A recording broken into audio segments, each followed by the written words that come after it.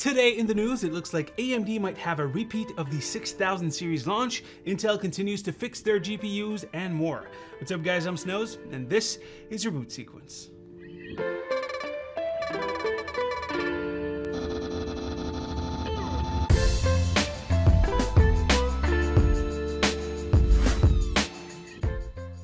Let's get started with AMD. Recently, the 7000 series of GPUs has been in the news quite a bit. AMD themselves released a couple of benchmarks for the pair of 7900 series. More recently, a Geekbench leak for the GPU also popped up. On that Geekbench leak, by the way, the 7900 XTX, so the higher end model, did pretty well. In the Vulkan score of the benchmark, it scored almost 180,000 points. That beats the RTX 4080 by quite a lot, since it scores about 155,000 points. So here, AMD is 15% faster. There was also an OpenCL score, but this time it got beat by around 14% by the RTX 4080. Given that the Vulkan API is mostly for gaming, that's great news for gamers, seriously. It's likely to be moderately faster than a GPU that costs around 20% more. OpenCL though is more targeted towards compute stuff like simulations, 3D modelings, and some content creation apps like the ones that I use. So the 7000 series here might not be the greatest for these things. Keep in mind though that this was run on early drivers, so who knows, a little optimization from AMD might make a pretty big difference here. So yeah, with these preliminary results, the 7900 series looks like it's a better buy for gamers compared to the RTX 4080. That's if you're going to be able to buy it.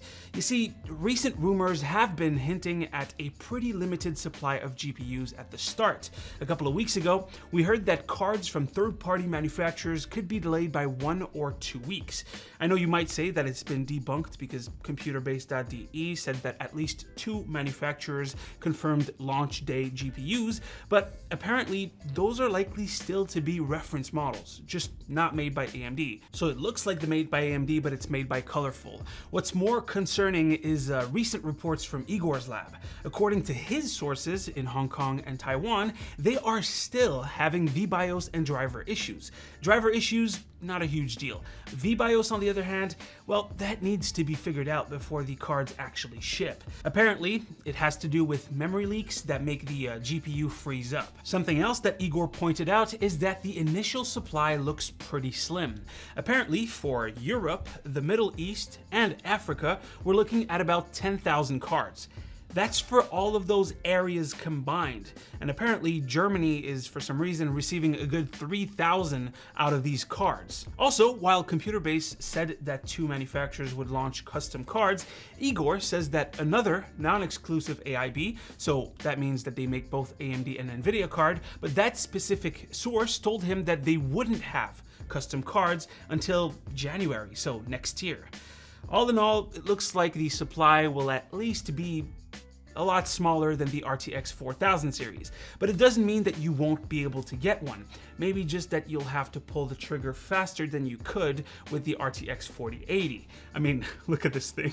There are still multiple versions available in Canada of all places.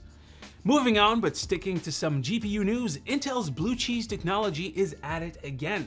The company recently released another driver update that significantly boosts performance, this time on DX9 games. The company showed 6 games at 2 resolutions, and the performance upgrade is anywhere from 3 to 79% faster. That 79% is in CSGO.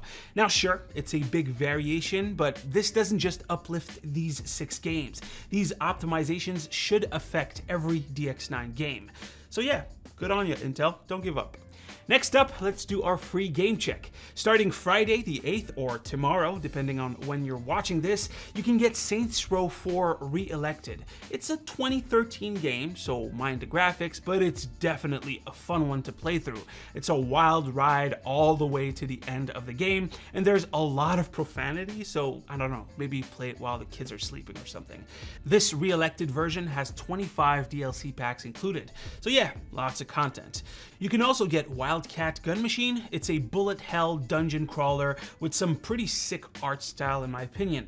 I'm definitely going to give this one a try this weekend. And if you have a Prime membership, you can also go to gaming.amazon.com and get a couple of games there.